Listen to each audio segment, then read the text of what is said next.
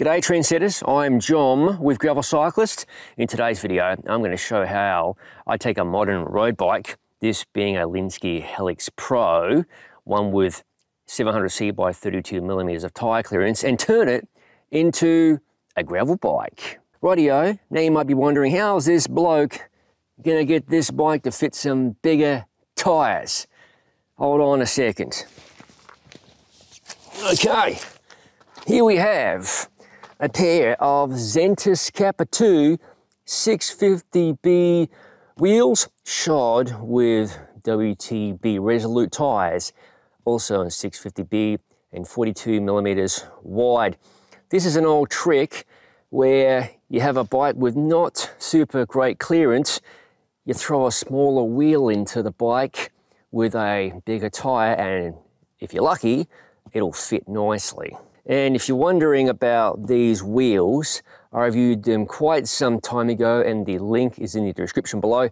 And with that also said, if you want to learn the tech details behind this frame and these wheels and this group set, this is a big collaborative project with Lynskey, Shimano. That's also linked in the description below. And here's another look at the Zentis Kappa 2 650B wheels. Bloody awesome wheel these things are, made in Austria. Quad spoke, full carbon fiber construction, tubeless.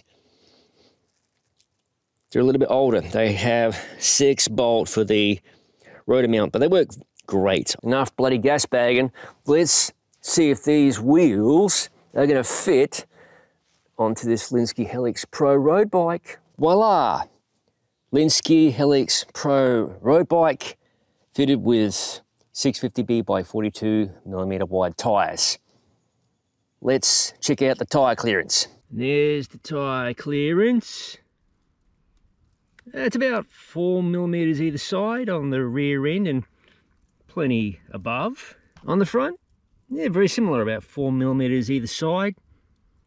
Obviously not super optimal, but it works, provided there's no mud. That could be a problem, as could be the speed play pedals.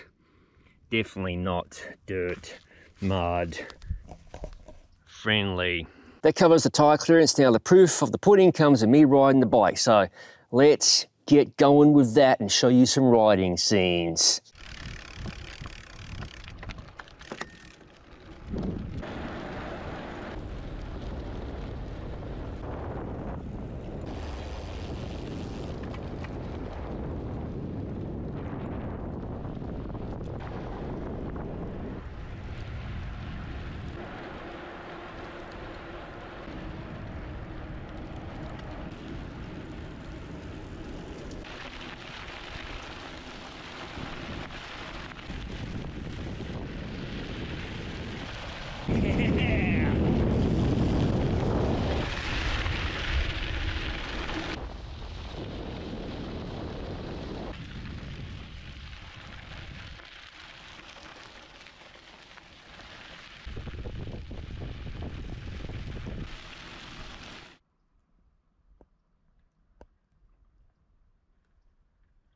So there you have it, my video, where I fit a pair of 650B by 42mm tyres into this Lynskey Helix Pro road bike. It's not going to work for every road bike on the market, so don't get grumpy poo-poo pants if your bike doesn't work in this manner. And don't forget, most manufacturers are not going to recommend this. They'll say just go ahead and buy a bloody gravel bike already. So this is kind of a last resort. Anyway, moving on, as always, thank you for watching. If you haven't already, please consider subscribing to the Gravel Cyclist YouTube channel for interesting content such as this. No bullshit arama, gravel bike reviews, other product reviews, ride experience videos, and of course my personal favourite, general madness. What's the definition of dog crap? Jerky. Alright, we won't torment the dogs anymore. There you go. What's this? I love that. As all of it is released to the channel. I'll see you, it's a bit sunny today, in the next video.